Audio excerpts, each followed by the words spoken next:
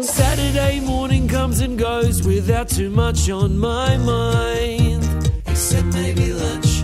A walk down to the shops, just a move, feel a bit rough from last night. I may have drunk a bit too much. A lady in the supermarket approaches way too fast, and her eyes are intense and she spits a little bit when she asks, where do you keep the pasta? I don't know, aisle 3. Well, can you get it for me? I just want a Gatorade, but she rolls her eyes, so I kind of lose it. Hey, I don't work here, and if I did, I would not sell you shit.